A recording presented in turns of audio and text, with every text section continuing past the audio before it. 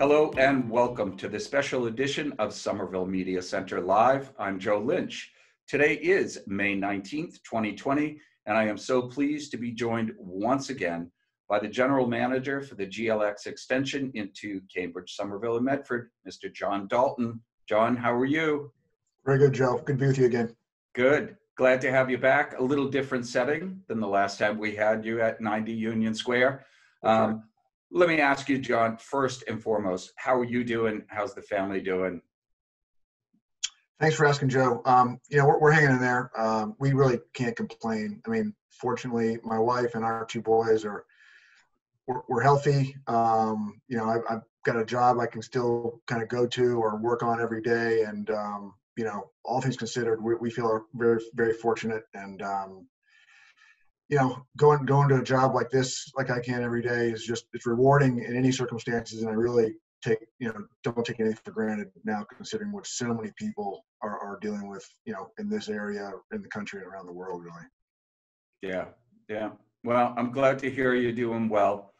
John, let's start off with one question that has come full force is, why are certain contractors still able to work during the governor's emergency? If you kind of want to take that and just, what the permissions were given to certain construction projects. Well, when the whole COVID-19 environment kind of came upon us, we were all kind of wondering how to go forward, if to go forward, what it was going to look like, what the impacts were going to be.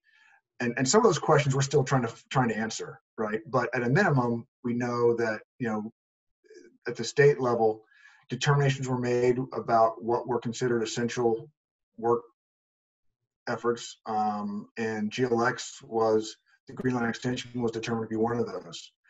Kind of being in that category, we were given a handful of guidelines and regulations and requirements and protocols that we had to comply with in order to let work proceed. So,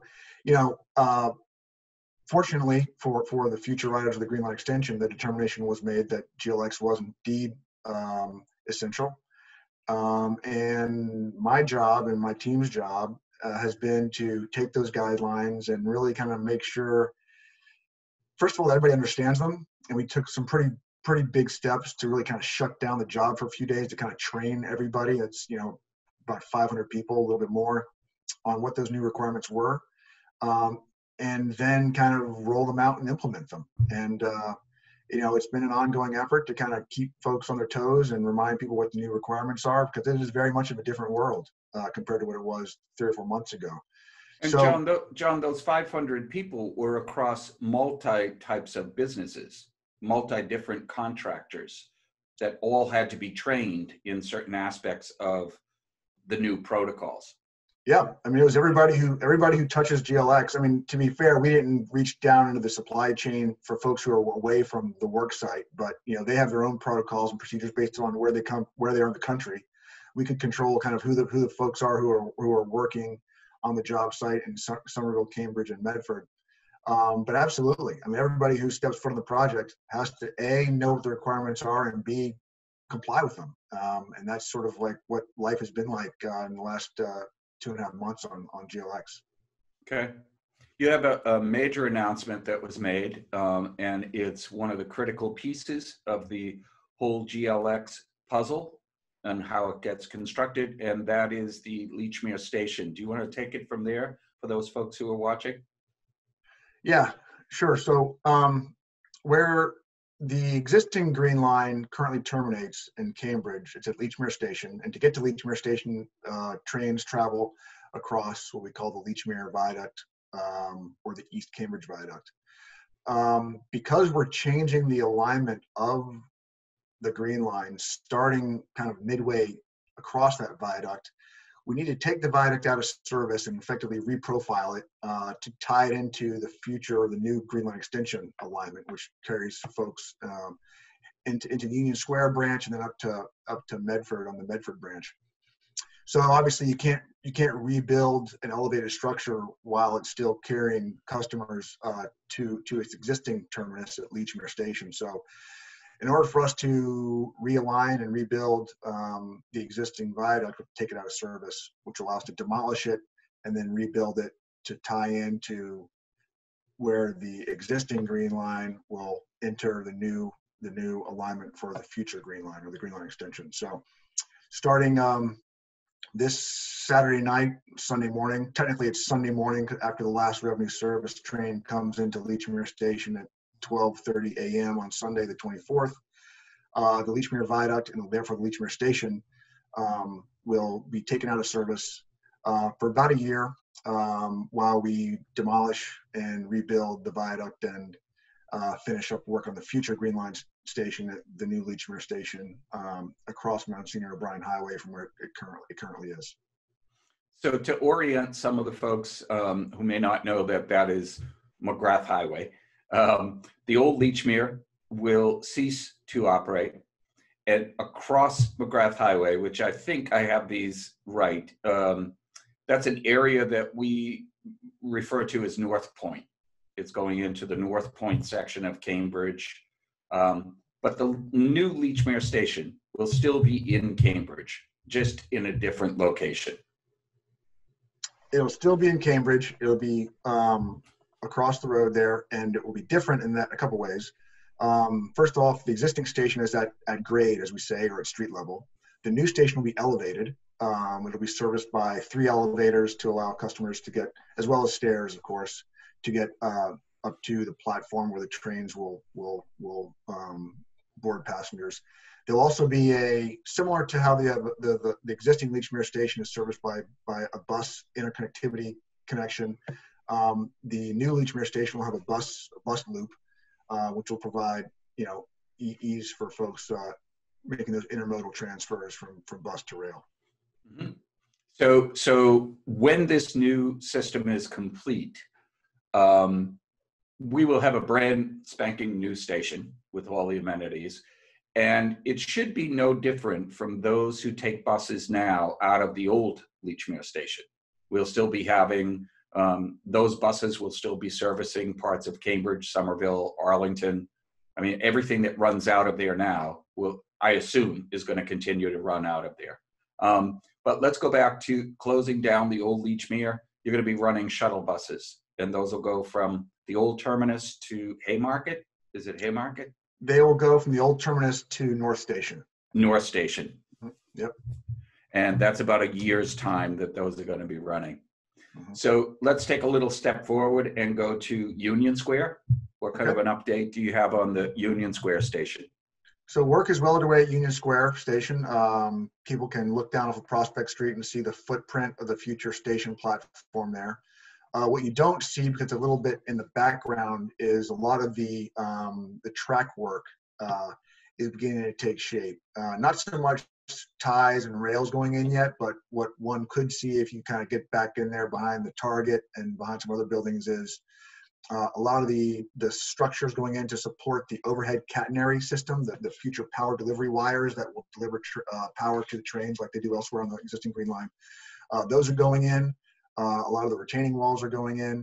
There's a lot of things that aren't quite as exciting as the stations themselves that have to go in to get trains running to Union Square. So obviously what's first and foremost in folks' mind is wanting to see the stations come out of the ground. You can see that now, but kind of also behind the scenes, there's an awful lot going on to make those rights of way open for trains to come through when that time comes. And as part of that, there are a series of bridges. So if we can stay in the eastern part of the city, one of the major bridges that's been out of commission is the Washington Street overpass. What's the estimate on that one, and how far do we have to go before that reopens? So the good news is reopening Washington Street underpass is coming right up. I would say, certainly by this time in June it'll be open. I'm really hoping, we're targeting the last few days of May, first few days of June to have it ready for opening. We're calling these soft openings because they will be open for vehicles, both public vehicles and buses and pedestrians. There will still be work to complete on the bridges, but we wanted to get these things reopened as fast as we could to kind of restore some degree of normalcy to the areas where we know we've been making big impacts on people and communities and first responders. and really kind of open up those arterials as quickly as we can while we still have some work left to do. Well, you've made some people in the Union Square district very happy with that news. Good. Let's move further up the line a little bit, and I think our next stop is Gilman. Gilman Square. That's right. Gilman Square. You know, right behind the high Gilman school. Square has been a great case study in two major projects happening just side by side, right on top of each other, specifically referring here to the Green Line Extension, of course, and Somerville High School. And those projects are, you know, they couldn't be more cheek to jowl with one another. And, you know, I got to give a lot of credit to the city of Somerville and their contractor who's been taking care of their piece of the work, and give credit to the GLX contractor for really kind of working hand in hand and coordinating really on a day-to-day basis to allow, you know, materials to come in, things to go out, equipment to be delivered. I mean, you know, very often two big projects like that working that closely don't end, but lead to massive conflicts and delay claims and costs to both projects. And you know, I got to say, it's been a great demonstration of working together, and I got to give credit to the city and their contractor, as well as the GLX contractor for getting that work done as well as they can. So to answer your question, the station work there is dependent upon getting some of those massive retaining walls in that folks can see. If you kind of have a great vantage point now, Joe, is to go to the School Street pedestrian bridge and kind of look down towards the high school and towards kind of back towards Boston, if you like, and just see those retaining walls are really kind of taking shape, and that's really defining the new footprint, if you like, of the Green Line corridor. And the station will be right down at that ground level. What you can't see yet, but you kind of look really hard, you can kind of imagine it, is the community bike path will be coming through there as well at street level, which will allow folks to you know, park their bikes in secure facilities and then board the train, go down through the elevators or stairs, and then board the train and down at track level. And that district, I would say, may make for a terrific bike shop one of these days, with the amount of bikers and pedestrians I think that are going to be using that. Further up the track, John, we have another stop at Lowell Street. Lowell Street. Laguna Square Station. My favorite station of all. I know. For those of you who don't know, I live right on a street that dead ends right into where Lowell Street Station will be going. I see that activity every day. And it is really amazing to me how fast it's coming into a reality that you can actually see things happening there. Lowell Street is a little bit complicated because it is on a pitch from the bridge. It's got a little twist and turn to it, but we can see the progress. We see the retaining walls that are starting to go in. We see transportation roadways that are being done. The sewer system looks like it's done. Here's my favorite, and this is what a lot of people are going to be talking about in Somerville: Ball Square Bridge, the Broadway Bridge. What have we got in store for those folks, John? Some good news. A lot of very visible progress has been made at Broadway Bridge in the last, I'd say, 6 weeks. The biggest hurdle we cleared was just last weekend. We poured the new roadway deck on Sunday. Which means, you know, there's still work to be done, but that's kind of the biggest hurdle to clear. It makes it easier to define completion at Broadway Bridge.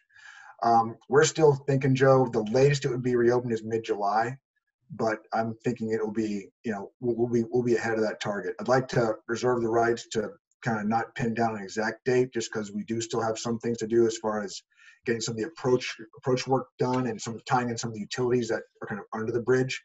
But we will definitely be ahead of that mid-July date, which I know people have put up with a lot of inconvenience having that bridge closed, and you know, with many other people looking forward to having that thing opened. And again, kind of like at Washington Street, Joe, that would be a soft opening. In other words, when people first drive across that bridge in the next short time here, it will not be a final product, if you know what I mean.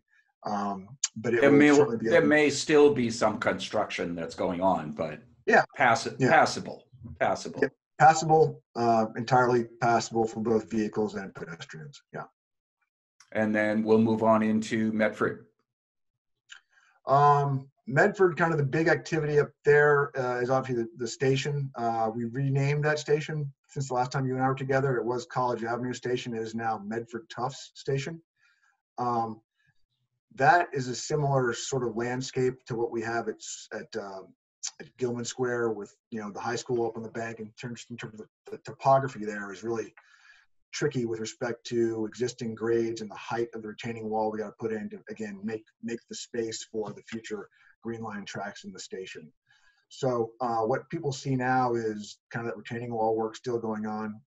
Again, probably not the most exciting thing. People want to see their stations, their platforms, but first things first is to make the footprint available to build the stations. And I think, Joe, the last time you and I were together, I talked a lot about the track shifts and moving some of the commuter tracks around.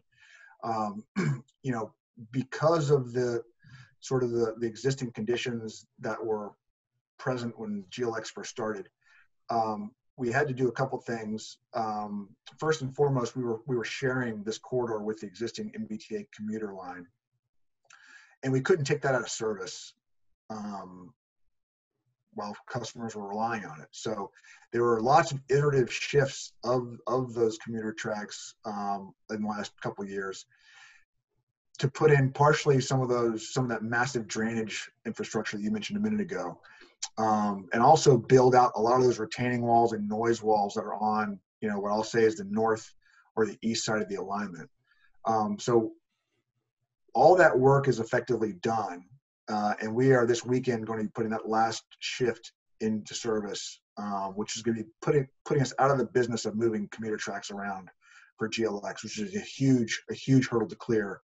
Not only because it minimizes the amount of impact we might have on commuter rail service, but it also just opens up that whole new Green Line side of the corridor, which is why you see, as you walk around your neighborhood, Joe, station work happening at a clip that really wasn't seen before, because we were still dancing around and working around these commuter tracks that are kind of in our way, if you like, and now they're out of the way, and now we can really push hard to get the Green Line alignment done and the station work done. Yep. Let me go back to a couple of things, John. Two stations, it helped me with my memory here. Two stations had some concerns about elevator access. One question that I was asked to ask you: has the elevator access at the Union Square station been resolved? Yeah, Union Square, even before an elevator was identified as being certainly wanted, but Union Square, even without an elevator, was going to be compliant with ADA requirements.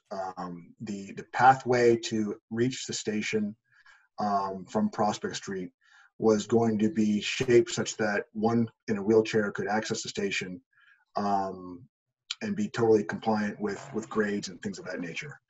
There was an ask, which was certainly understandable, to have an elevator installed, not at the crown of the bridge of Prospect Street where it crosses the Fitchburg tracks, but close to it. And in working with the developer at Union Square, US2, we negotiated a deal where US2 would be installing an elevator there to allow people to both access the development, of course, but also provide a second accessible entrance or access point to the station. So issue resolved. Yeah.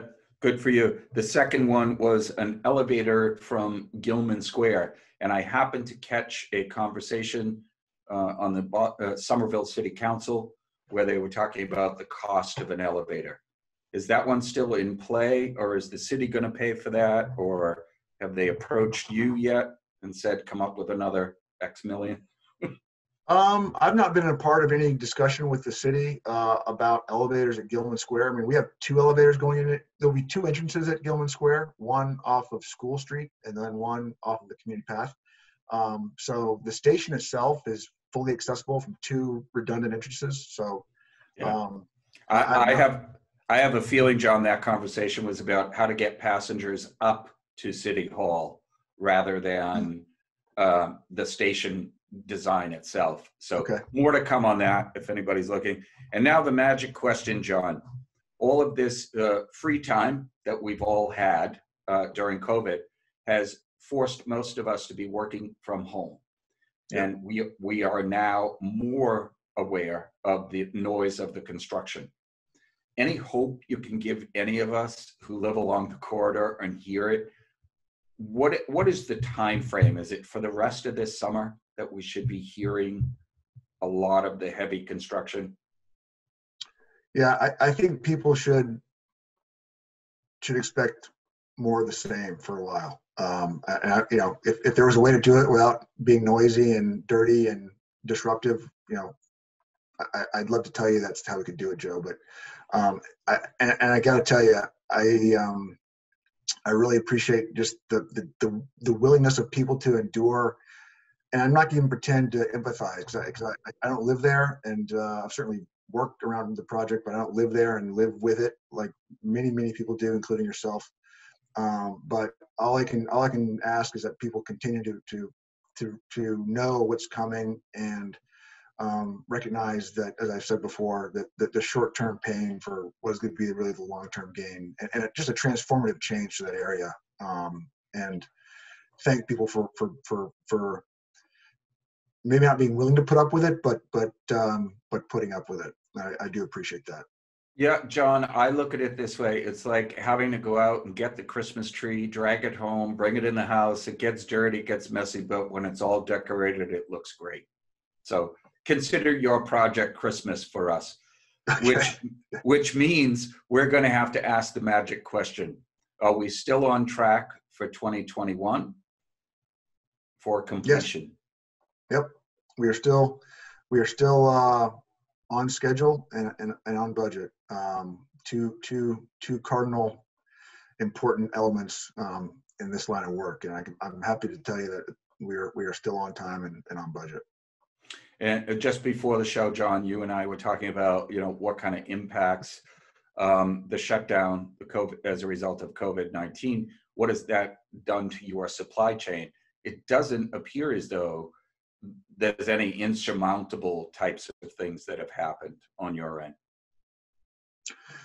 It's been a mixed bag, Joe. Some supply chain issues occur, and they might impact something that's not what we call a critical path item. So, something can show up a week later, 2 weeks later, a month later, 5 months later, and if it's not a critical path item, you can kind of deal with that. However, some things don't fit that category, and they are critical path items. There have been some of those, and a lot of them you can still, even if they are critical path materials, you can kind of mitigate that impact. And some things it gets hard. It's really hard to do that.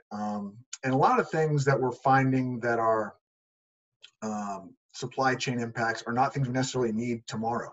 There are things that we were scheduled to get, say, in the fall, and now the supplier is saying, hey, instead of September, it's going to be November or January. And those are things that we don't feel at this moment. Like walking around, you don't feel that impact on the schedule, but you look at the schedule and you can see, yeah, that's something. In order to perform, either install it or test it, if those things show up 3 months later or 2 months later or 1 month later, sometimes it is the direct impact on getting the thing done on time. So we are still very much kind of feeling our way through those impacts. Suppliers are pretty consistently putting us on notice about potential impacts, which is their right and their appropriate steps that they should be taking. And we kind of see where the cards fall, and just kind of help us better then be able to articulate what the real impacts are from COVID-19. But I'll tell you, it's been kind of there's been some silver linings with COVID-19. For example, we talked about the bridges earlier. There are a couple other bridges that are currently closed, Medford Street and School Street, that the impacts of those in the city of Somerville are tremendous as far as allowing crosstown traffic to move about freely. And when you close them, it's a massive impact. And to have effectively right now 4 bridges closed is something I think we would have a very, very difficult time even asking the city to consider before. But with the traffic being what it is, it's kind of been, again, like I said, kind of a silver lining. I mean, obviously, we still have to accommodate for first responders to move around. I mean, they still have to get from one side of the city to the other. Right. We work with the city to kind of help lessen that burden for the city's first responders with these bridges closed. But it's been like I said, Joe, kind of a mixed bag with some of the benefits and disbenefits of something like this kind of springing up on us like everybody else. Well, I will tell you, John, this report that you've given to Somerville with the potential for some bridges to reopen in a not too distant future, that the Green Line extension is on time and on budget, is the silver lining for us during all of this when it comes to the Green Line. John, you know how these work. We've run out of time, and then I have to thank you, and then I have to invite you to come back anytime you would like. So, John, all my best wishes. I hope the project stays on time, on track, because I know that's what you worry about 24/7. So please take care of yourself. Well, thanks, Joe. We got to get you out on the project sometime for some photos and some film shots. I'd love to have you out sometime. That's what we're going to do. I promised you before, and we had a little interruption here, but we are going to do it.